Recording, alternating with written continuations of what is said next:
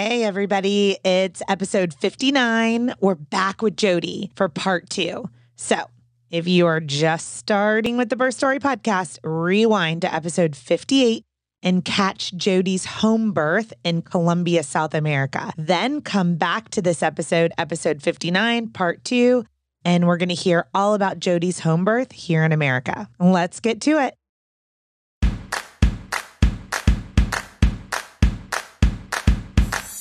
What does a contraction feel like? How do I know if I'm in labor? And what does the day of labor look like? Wait, is this normal? Hey, I'm Heidi. My best friends call me Hides. I'm a certified birth doula, host of this podcast, and author of Birth Story, an interactive pregnancy guidebook. I have supported hundreds of women through their labor and deliveries, and I believe every one of them and you deserves a microphone and a stage. So here we are. Listen each week to get answers to these tough questions. Birth Story, where we talk about pregnancy, labor, deliveries, where we tell our stories and share our feelings. And of course, chat about our favorite baby products and motherhood. And because I'm passionate about birth outcomes, you will hear from some of the top experts in labor and delivery. Whether you are pregnant, trying desperately to get pregnant, or you just love a good birth story, I hope you will stick around and be part of this Birth Story family. You guys, my book is out. It is out in the world. I cannot believe it. I have been writing it for several years, and it's just mind-blowing. Birth Story, Pregnancy Guidebook and Journal is a one-of-a-kind discovery into your pregnancy that provides you education through storytelling. So what's it really about? In the 16 years that I have served women with every personality type, I noticed there was a huge disconnect between what my clients were craving for childbirth education in a book and the books that were actually available on the market. There seemed to be unlimited resources if you are looking for an unmedicated birth or a natural birth or a home birth.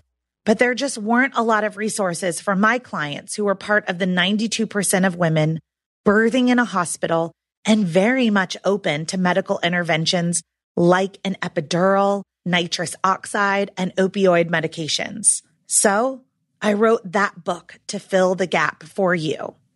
Week by week throughout your pregnancy, you will engage with material meant to educate and empower you as you plan for your own birth story. Hospital, medicated, unmedicated, or something in between.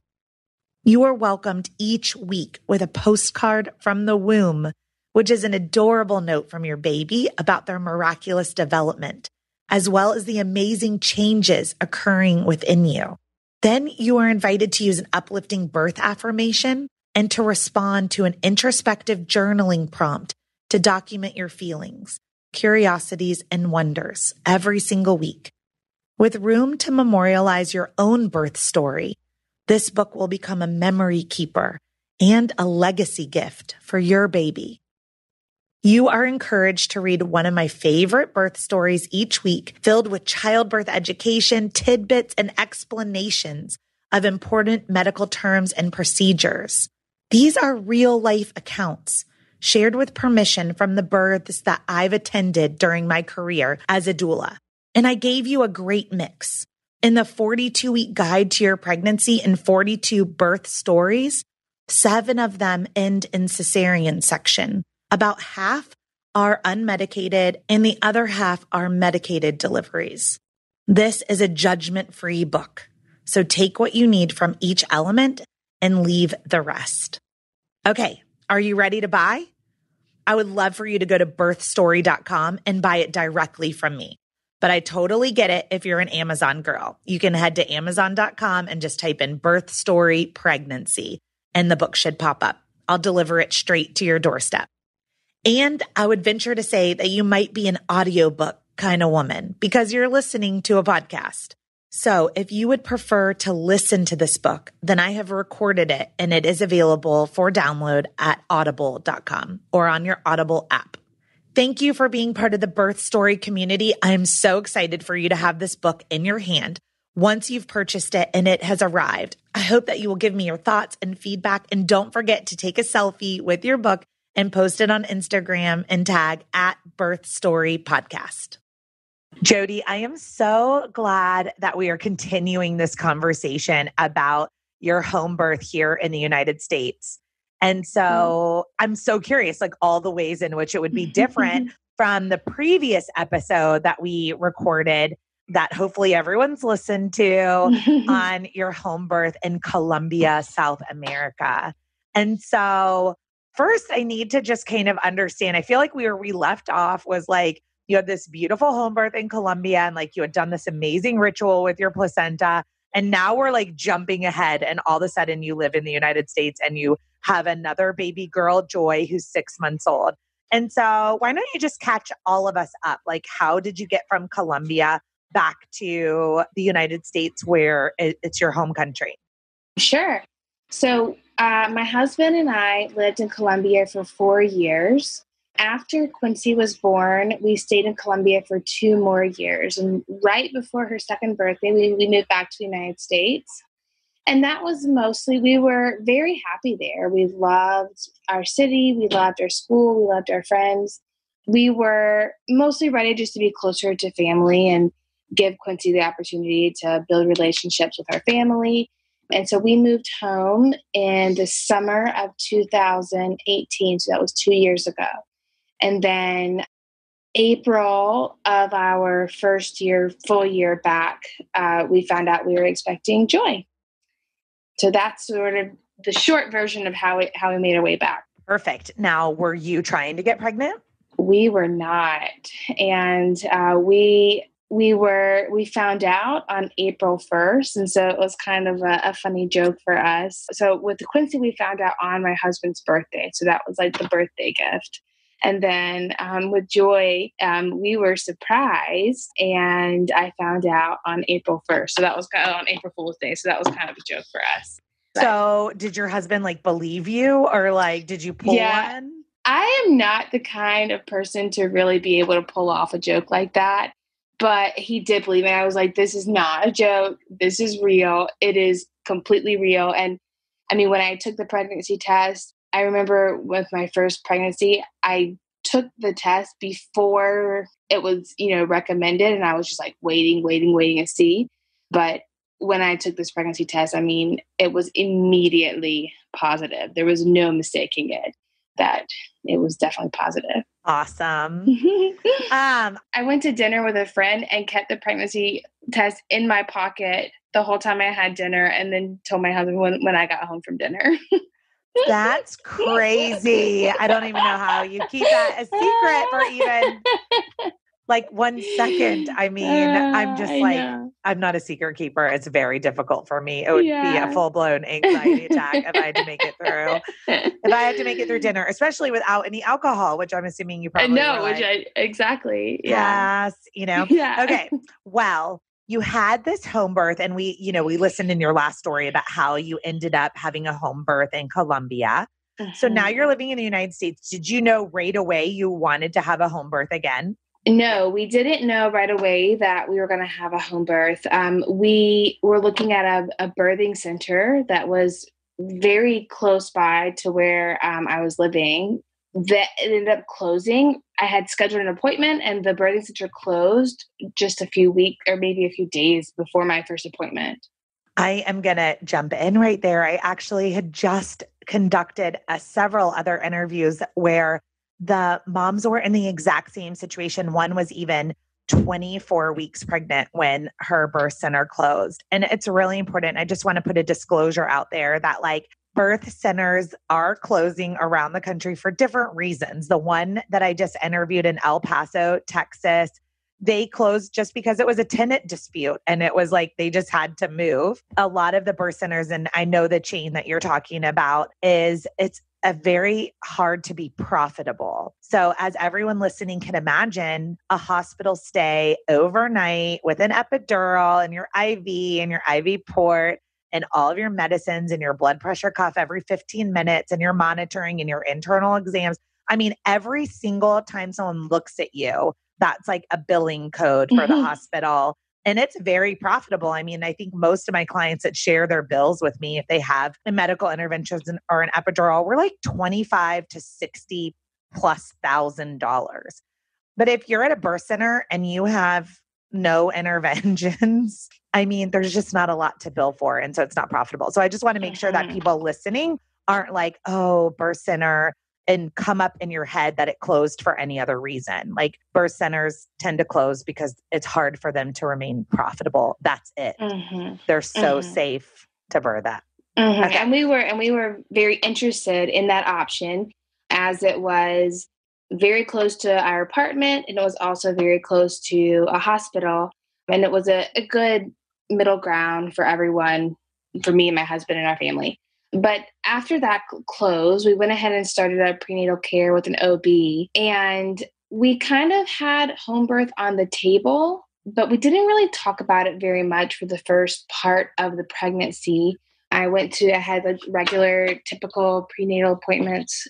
I saw the midwives at the OB practice, and it was great. I got great care. And then after the anatomy scan around 20 weeks, I was starting to think more about actually giving birth. And we knew from the anatomy scan that there were no concerns or anything. And so I started to explore more and think about having another home birth. And just thinking about my experience with my first birth and just how wonderful it was, I just couldn't stop thinking about it. I just couldn't let it go. And I'm really fortunate that my husband is really supportive. And, at the end of the day, he was like, this is your body, your experience. He also had a great experience with our first child.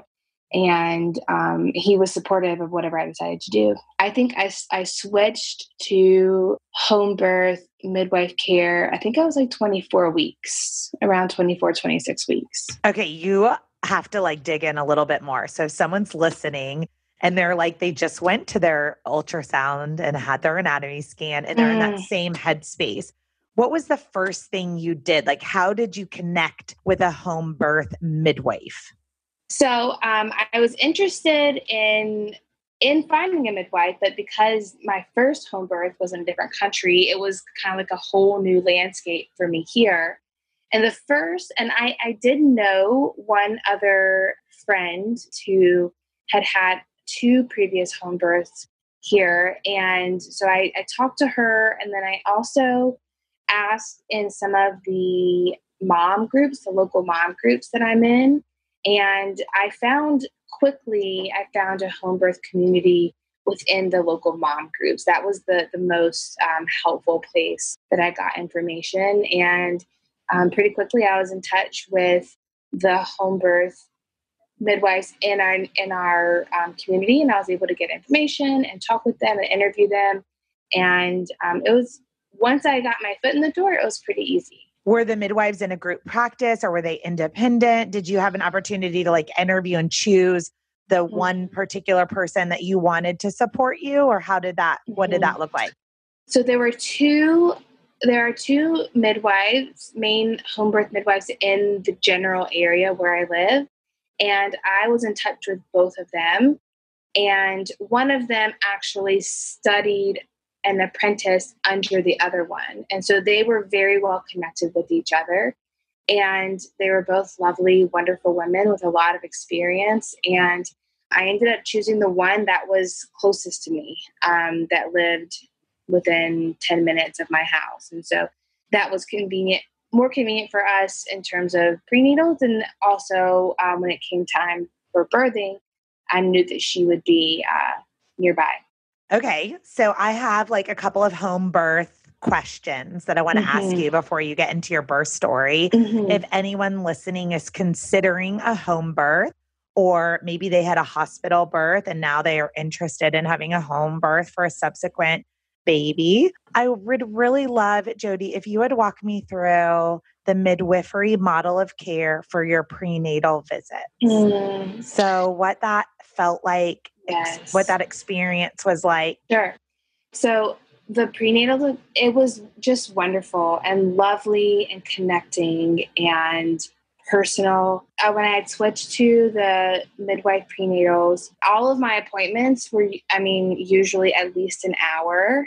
They were in her home, and I had plenty of time to talk about anything that I was feeling, any concerns that I had. She checked in on me physically, but also emotionally. When she listened to the baby's heartbeat, I was able to lay down on the bed. My 3-year-old daughter was able to come with me. Before, when I had the prenatal appointments with the OB, I had already always scheduled for my mom or someone to come and be with my daughter. But because I wasn't sure if we wanted Quincy to be there for the birth, I wanted her to get to know the midwives with what was happening. And so she came to those appointments with me, and it was really great. She was available all the time. If I had, questions for her or any concerns in between appointments, she was always available. And one thing that I really, really helped me trust her was that if there were things that I had questions about, and this happened one or maybe two times, that I had a concern, and she gave me some of her own suggestions, but then always followed it up with, if you still feel concerned, see an OB. And so all along the prenatal experience with her, I knew and trusted her experience, her expertise, and her training, and knew that if something was out of her expertise and training, that she would direct me to a medical doctor. It was just a really lovely experience. It's so different, Jodi, to hear you say words like personal, connection, lovely, trusted, together, hour-long appointments. Your child was with you. I mean, for anyone listening, like, this is the midwifery model of care. It's continuity of care. It's very personalized, loving and attentive care. And it's very different and special. And you'll get this midwifery model of care in some senses when you choose a midwife in a hospital environment. Also, it's a different experience, but it's very, very different for home birthing. And I just wanted you to share what that looked like, because if anyone's like on baby 2 or 3 and they birthed at a hospital, like, you know what I'm talking about, right? Like we remember what it was like to have a 4.5-minute long appointment, and then the doctor's gone and you're like, wait, okay, I guess I'll just ask it next week. Yeah. So, I mean, this sounds lovely, having your 3-year-old with you and just feeling loved on. You had mentioned in Colombia that your midwife basically had all the tools for you. Here in the United States, how did that go as far as like preparing your home for a home birth? Right. So that was different. Here, she put me in contact and gave me the resources to purchase a birth kit. And she actually, and through the website, she had created her own kit, a personalized kit that had all of the things that she personally preferred. And obviously the things that were needed, but then also within the things that were needed, the ones that the type or brand or whatever that she had preference for. And so as a part of her practice, she also required you to attend like a 4-hour class that she hosted in her home with other mothers and their partners who were preparing for their birth as well. And so at that class, she went through all of the materials that we would need, gave us time to ask questions, and then directed us to where we would need to go to access to purchase the things. And so it came with like the umbilical cord clamp and all of the sterile gloves. And I mean, it was just like a whole bunch of stuff that you need during that time. And then you could purchase your own tub, but she actually had several that she would lend out. So we borrowed her tub and then purchased our own liner. I'm just assuming every midwife has their different preferred and trusted brands. But what a cool resource too. Like when you were just sharing about being in her home with these other couples that had made this autonomous decision and having that connection. So along with this wonderful class, like in her home with these other couples, did that like count as like childbirth education also? Like if some of those couples were first time parents? So I think in my memory, there were maybe 6 or 7 couples there. And I think that all of them were second time moms. And I was the only one who had had a previous home birth. Almost all of them, I mean, there may have been one other one, but I remember that overwhelmingly they were moms who were choosing home birth for their second birth because of a challenge that they had experienced in their first birthing time and were exploring other options for this experience. You said that so delicately, Jodi, and I appreciate it, but everyone knows. I mean, the reason my podcast exists is because I'm helping first-time moms or second, times prepare for the births so that we have positive birth outcomes. But I mean, I wish I didn't even have to have a podcast like this because I just wish everyone had a great first experience. But hear us loud and clear. We think that home birth and birth center birth are just as wonderful options for birthing as hospital birthing. Let's just celebrate that there is a third way, And I say third way because there's really like 4 in my mind, 4 ways, right? Like go to the hospital, you can go to the birth center, you can go to home birth, or you can free birth, And there's people will probably correct me and say there's 7 ways, But how wonderful. Okay. So now I'm going to get into like, you've borrowed this tub, which is kind of, I don't even know how you time that with 6 or 7 other couples, but you borrowed it, you bought the liner, you've got your birth kit, you're like ready.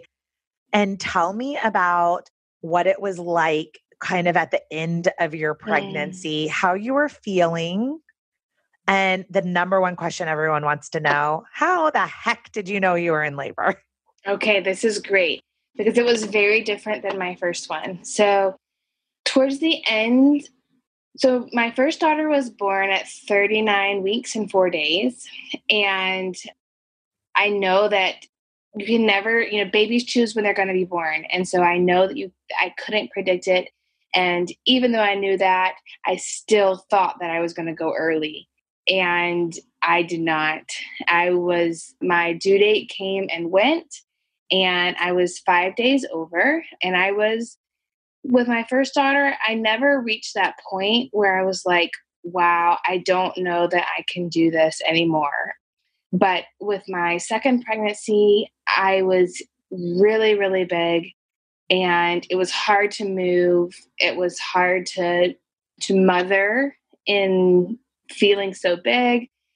And I was feeling probably just as much pressure that I was putting on myself, but it seemed as if I was feeling pressure from people around me to have the baby. And every day I wake up and my husband and I would look at each other and think, is today the day? Are we, is it today? He's a teacher, so he would leave for school in the morning, and, he's really busy during the day. And so I was like, you've just got to be able to watch your phone. And so the day before I went into labor, I felt really ill. Like I didn't feel good. I actually ended up throwing up. And for the first time, towards the end of the pregnancy, my mother-in-law took my daughter for the day. And so I stay home right now. I wasn't working.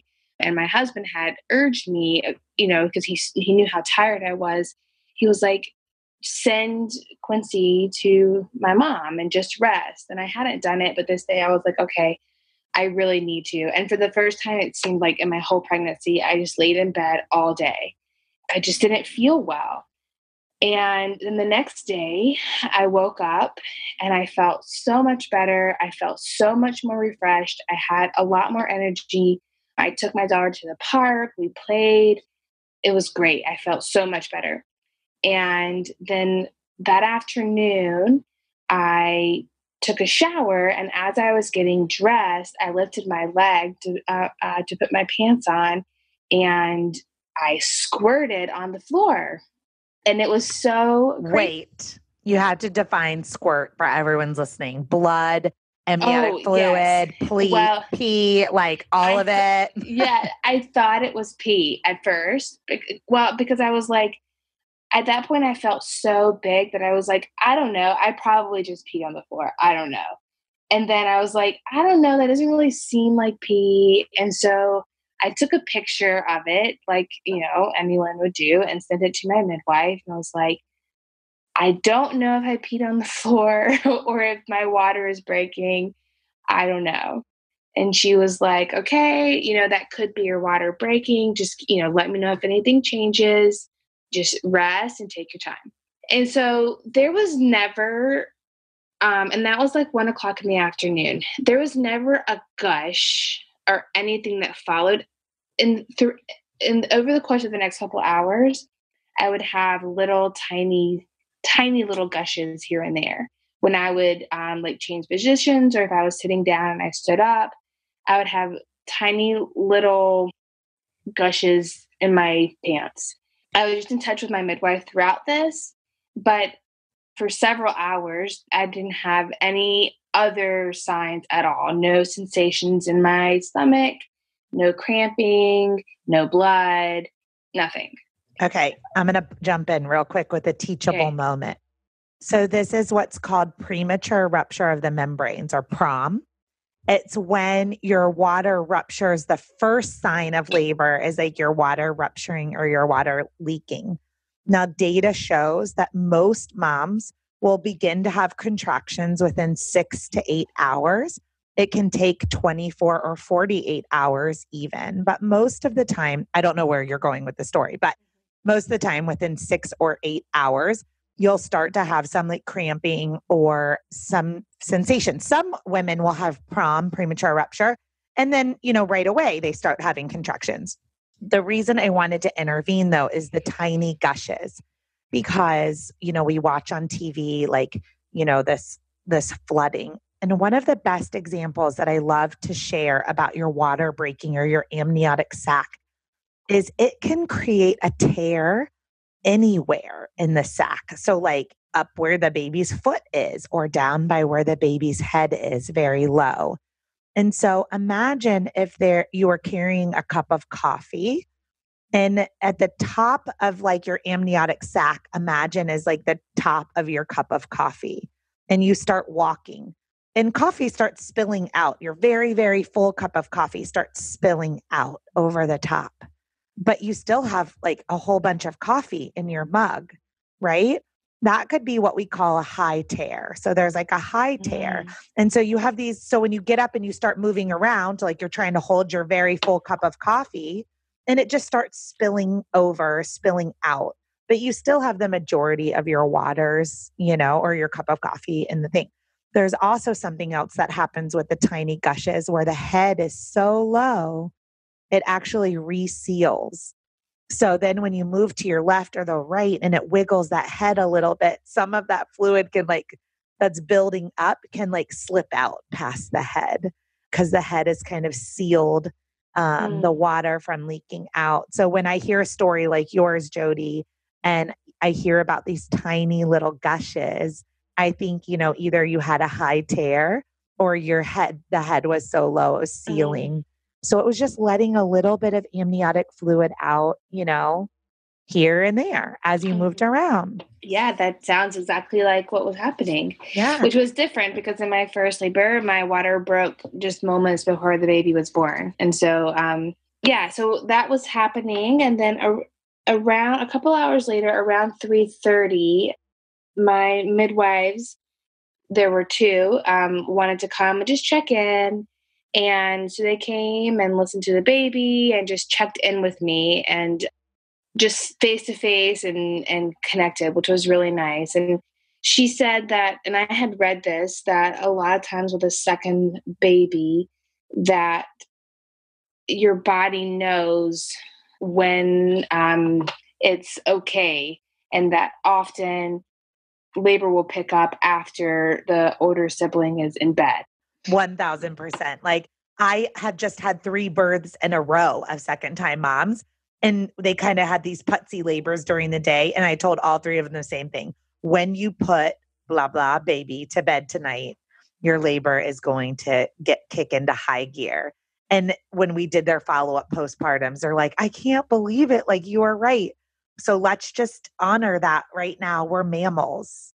And so, yes, they birth their babies at night when their youngest are tucked away and asleep and are safe, and that they can both protect their older child and safely birth a baby because we go into our primal mammalian selves. So what a wonderful thing for your midwives to have shared with you so that you weren't like discouraged, I should say. Mm-hmm.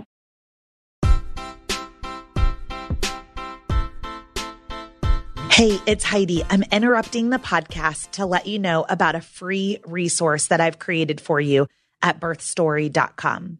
All you have to do is go to birthstory.com and then click the tab that says The Workbook. Once you put your email address in, an entire resource library of all of my secret sauces are available to you for free as my thank you for listening to the Birth Story podcast and being part of this community. At birthstory.com, under the workbook, you will find a birth plan template, articles on circumcision, delayed cord clamping, flipping a breech baby, packing your hospital bag, acupressure points, placenta encapsulation, and so much more. There are over 20 free articles ready for you to download at birthstory.com. Now let's get back to this amazing episode.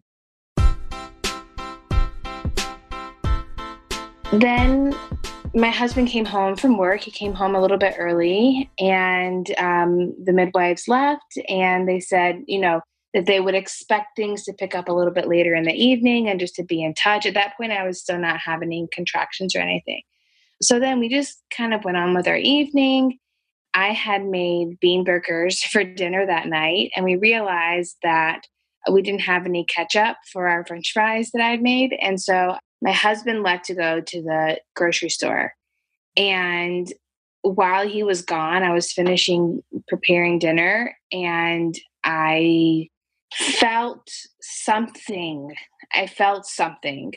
And my daughter was here with me, and I didn't feel like I needed to use the bathroom, but I just felt like I needed to be in the bathroom. And I remember saying to her, like, let's go to the bathroom. And she came with me. And while I was in there, it reminded me of the feeling that I had in my first birth, that I just kind of wanted to be in like a small space. I just wanted to be in like my own little space. And then once I was in the bathroom, I felt another contraction come, and I texted my husband. I was like, hey, you might want to come home. I think that I'm starting to have contractions. And so this was around 6:30 p.m. So about 5.5 hours after I had that first leak of amniotic fluids. Yeah, right on with data. Like I said, 6 to 8 hours, so 5.5 hours. Now I have a question for you. So Quincy's with you and you're in the bathroom, and she had gone to your prenatal appointments with you and stuff. Had you wanted her to be part of the birth process, or were you hoping to birth while she was sleeping? I had a lot of conflictual feelings about this. I wanted to leave that open, but I had prepared her in the ways that I felt like I could. I had shown her many videos of live births, and there's a book that I had read with her about Homebirth, and I had talked to her about, and she had seen the videos of, you can find lots of videos of like peaceful births. And so I showed her videos, and we talked about the different sounds that she might hear. So I did want to prepare her in case it felt right for her to be there. And I wanted also to know that if it wasn't right for me or her, or anyone involved, that we had other options as well. Got it. You're such a good mom, Jodi. Oh, thanks. Really, it's so, I don't know, just hearing you go into such detail about planning is so beautiful. So Mm. there you are, and you're in the bathroom and you're with Quincy, and what's she doing? She's just kind of sticking around. We had talked about it, and I was telling her, I think our baby is telling me that she's ready to come out. And the difference in this labor is that it picked up very, very quickly. With my first labor, I felt like I had, it was a 9-hour labor from start to finish, but I feel like I had like 4 or 5 hours of warming up.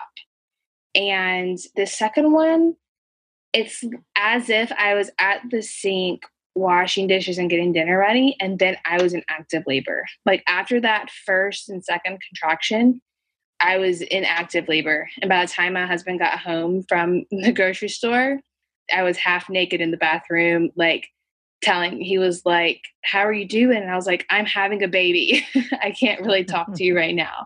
It happened really quick. It was Yeah. very quick. So your husband's home and you're like, honey, I'm having a baby like right now. Mm-hmm. And when did you call the midwives again?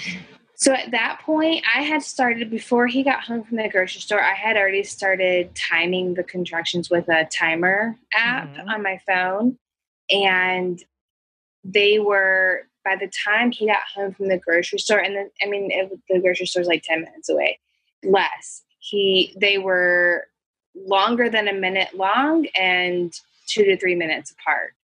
And he had texted the midwife, "Hey, I think that, Jodi's having some contractions," and told her that things were moving along. And she said to just be in touch, and that she imagined things, as we mentioned, would pick up after my daughter was in bed.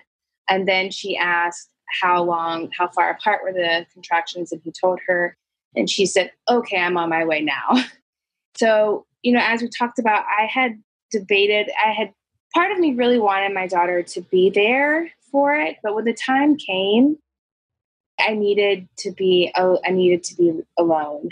And so my husband was amazing. He was checking on me, and he had taken Quincy out into our living room area to give her dinner. His mother came over to play with her, and they played for a little while. And then I just felt like I needed space. I just needed and I had read that women experience this, that, there are women that experience this, that I felt like I needed to be able to focus and not have a part of my mind wanting to care for her and know that she was okay. And so my mother-in-law, they packed a bag and she went to spend the night with my mother-in-law, which I'm glad that we had left that open, because I think that was the right decision for us. And it just kind of played itself out. I don't think that I could have committed to that ahead of time, but I was glad that we had arranged those options for us.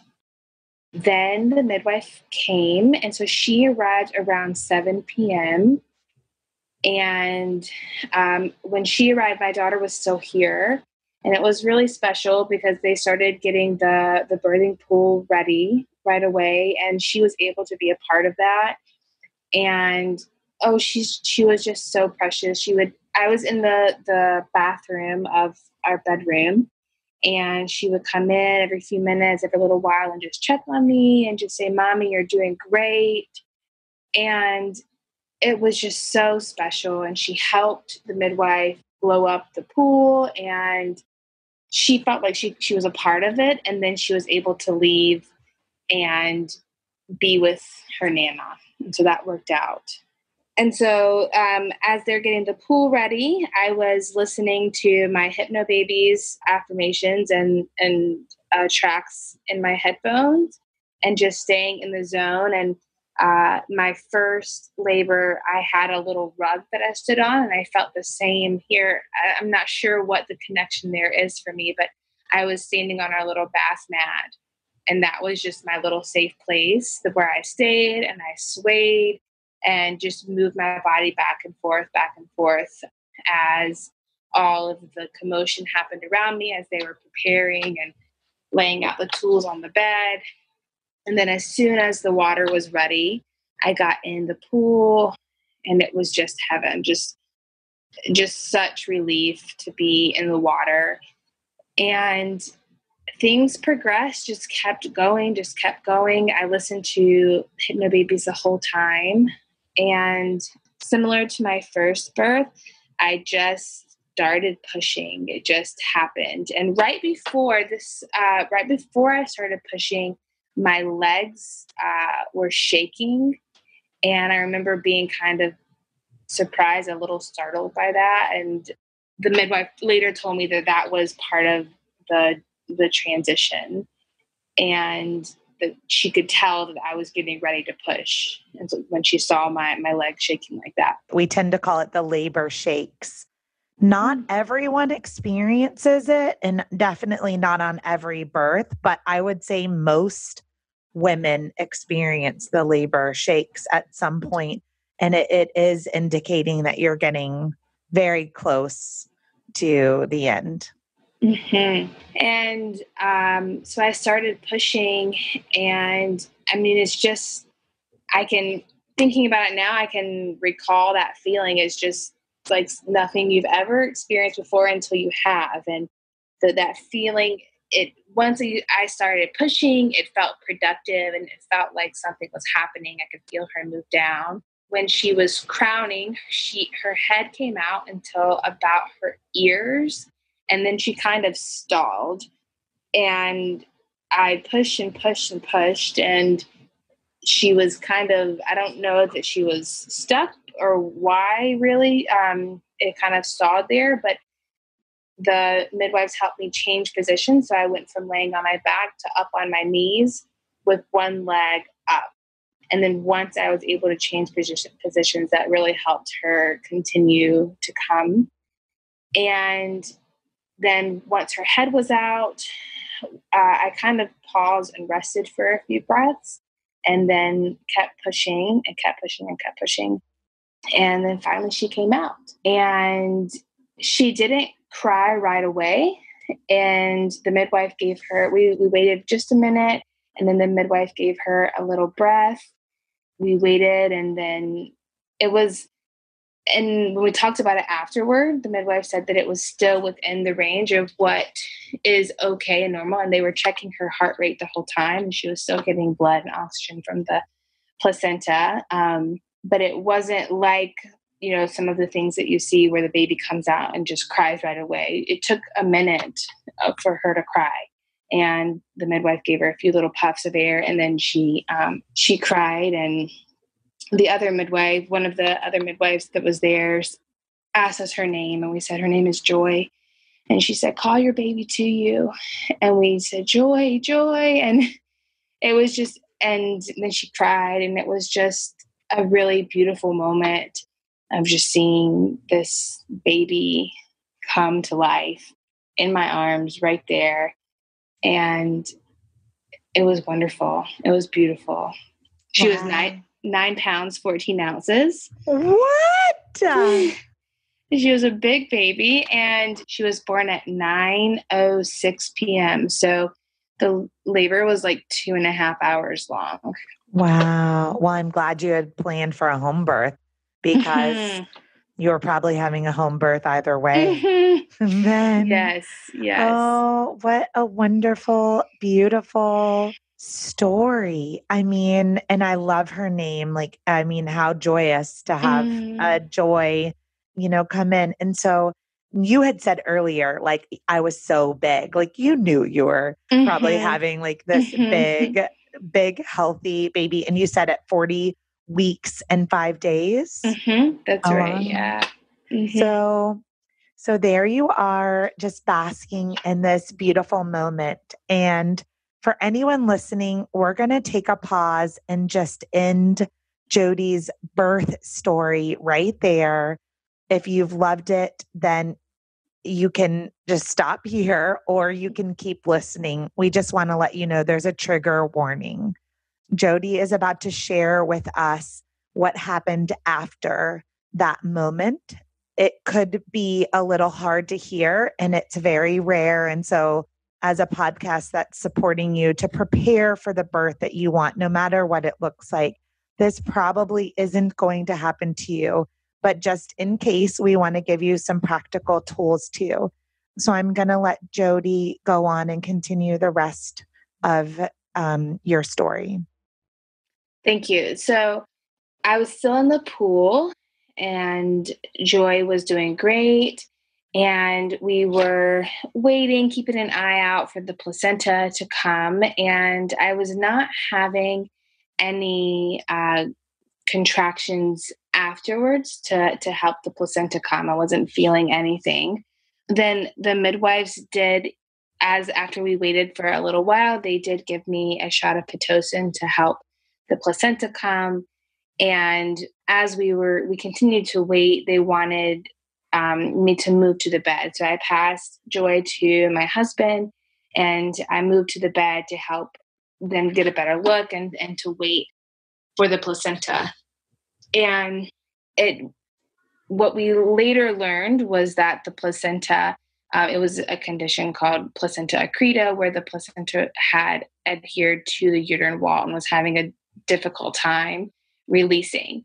And so the midwife did try to manually remove the placenta. And then after a little while, there was some hemorrhaging, and we decided to transfer to the hospital where they helped with a DNC to remove the placenta and help manage the hemorrhaging.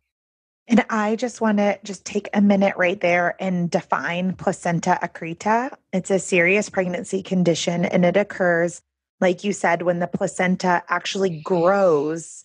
So as the placenta is growing, it grows too deeply into the uterine wall. So it's not actually something that happens like at childbirth or because of childbirth. It's something it's a condition that's been developing, but that we don't know about until you're trying to deliver your placenta. And it's so deeply grown into the uterine wall that it doesn't detach from the uterine wall. And so this is the condition that Jodi is talking about.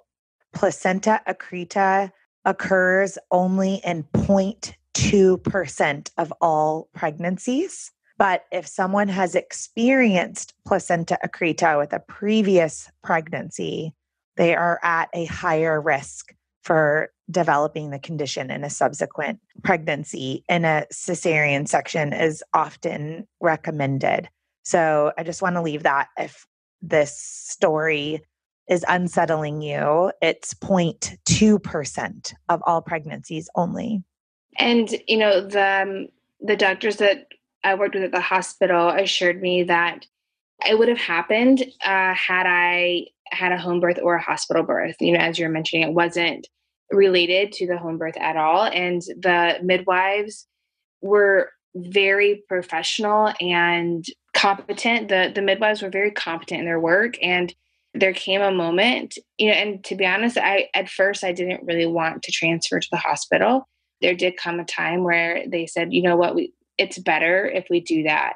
And I really appreciate their professionalism in that moment. That really saved my life and protected me and my family and our baby. And one of the midwives stayed at home with the baby until my husband was able to get back home. And so she was able to stay safely at home. No, wow. So Joy was able to not transfer with you. She did not transfer, right? And so she was never admitted into the hospital. And amazingly, this one of the midwives contacted someone that she knew who was able to bring donor milk to Joy at midnight on the night that she was born.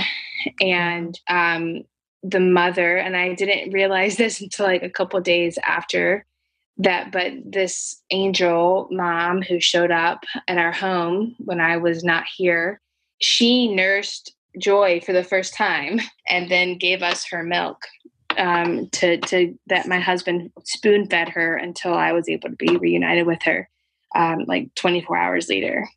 So how long were you in the hospital for? It was 3 days and 2 nights. And then I had one more question. How long were you at home after delivery until you were in the hospital? About an hour after Joy was born when we decided to go ahead and transfer. Okay, And it was about 1 hour. mhm. Okay, the reason that I asked that is that typically with an all natural childbirth, the placenta releases anywhere from right away to 30 minutes. Sometimes it can take much longer than that, but typically when it goes around that hour or more, we start thinking that there might have been some growth into the uterine wall. So 24 hours later, you're reunited with Joy. I want to know a little bit more about, like, I had just asked you how long till you transferred. How did the transfer go?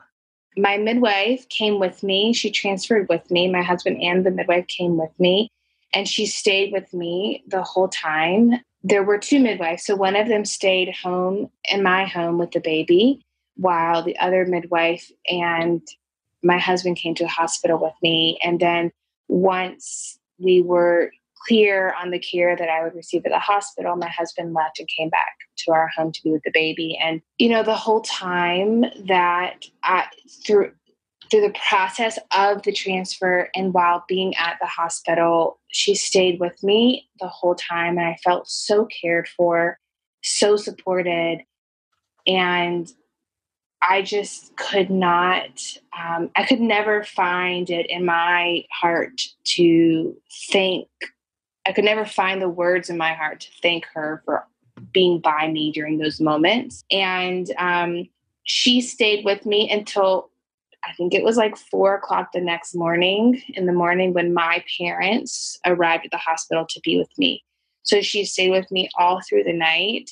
And then when my parents arrived, she left. And then she came back the next day, and then the next day, and then the next day. And so once I was back at my house, she came and checked on us here too. And so she was just incredibly supportive and loving and nurturing, and I felt very protected, and I felt like she was a strong voice for me at the hospital. And I owe her everything for those moments.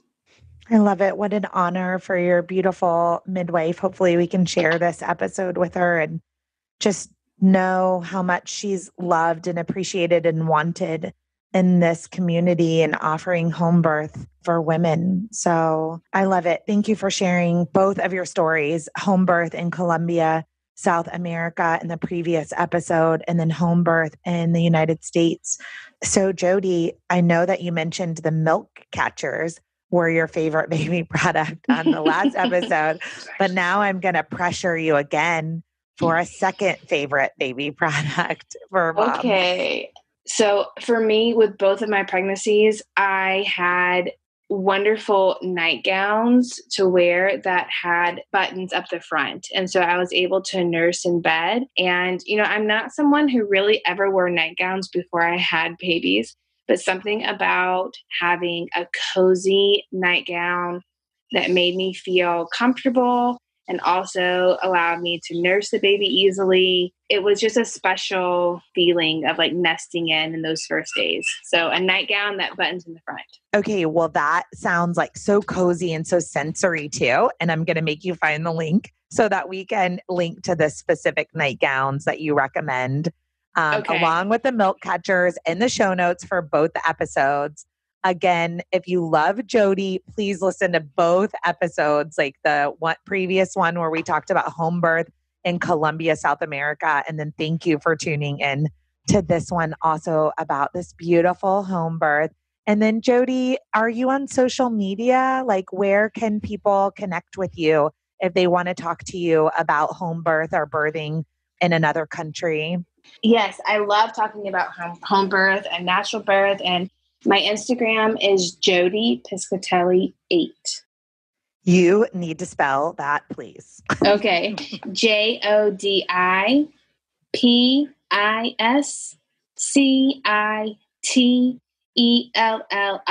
the number 8. All right, Jodi Piscatelli 8. I hope that some people reach out to you.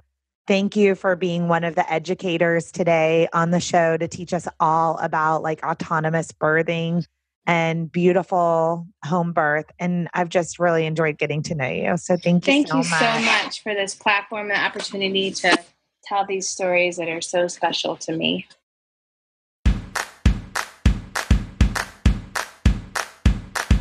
Thank you for listening to Birth Story. My goal is you will walk away from each episode with a clear picture of how labor and delivery might go, and that you will feel empowered by the end of your pregnancy to speak up, plan, and prepare for the birth you want.